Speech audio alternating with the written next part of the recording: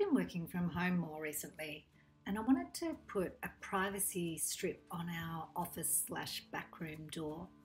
So I'm going to use Derivan Gel Medium. You need to prep the window first by cleaning it with a good window cleaner, say Derivan Healthy Clean window cleaner.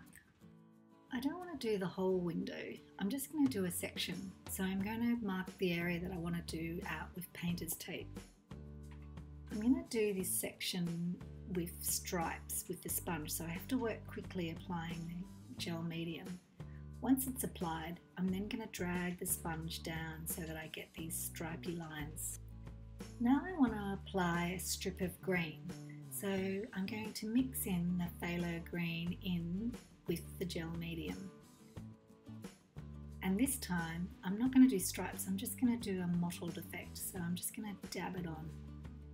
You need to pull the painter's tape off while the gel medium is still wet so you get a nice crisp line. The gel medium has dried now after a couple of hours and you really can't see through it. Notice the difference between the stripes and the green mottled line. To finish this off, I'm going to do a keep out or else sign using the gel medium tinted with the magenta. So I have that stencil there and I've taped it to the window, and now very carefully just applying the gel medium.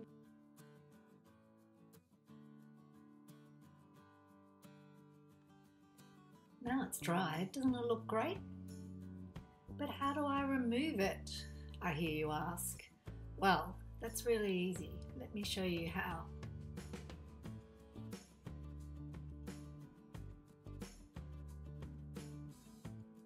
Step 1. You want to thoroughly wet the surface with a window cleaner. I'm also going to attach this cloth just to let it really soak in. Leave it for 5 minutes. Now you've waited 5 minutes, it will have soaked into the gel medium. So if you have yourself a plastic scraper, this is useful to start to begin to remove the film. You only need it to just get it started, and then once it's started you can peel it off with your hands. This application up here was very thin, so it's almost like glad wrap when you're pulling it off, but it comes off really easily.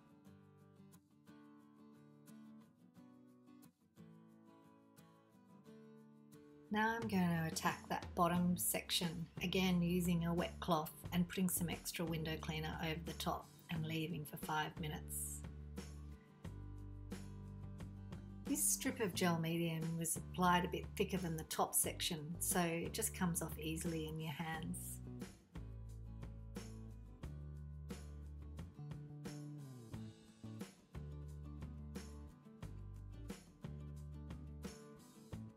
Now all that's left to do is to remove the keep out or else sign, and you can see how easily this is just peeling off. It's so easy to remove. You can choose, you can either use it as a permanent or a temporary frosted glass effect.